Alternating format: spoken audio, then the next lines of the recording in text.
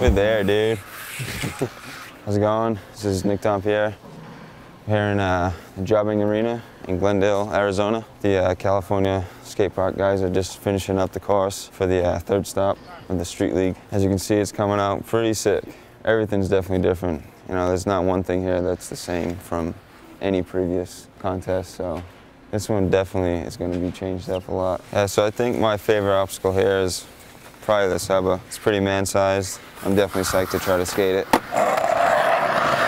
Yeah, they also switch it up a lot. I think this is the first actual kink rail in Street League, so that's something different for sure. It's insane how much time and effort these guys put into working. Definitely do an awesome job. Yeah, I'm real psyched on this course because it's definitely different from the last couple. Everything's, you know, kind of taller and bigger. I like to skate stuff like that. A lot of the skaters in Street League, they kind of have a strategy as far as going into the contest, what they're going to do, plan out their tricks. I kind of just go and skate practice, and then try to do as many tricks as I can. And then once it comes time for the contest, then I just choose and just, you know, just play it as it goes.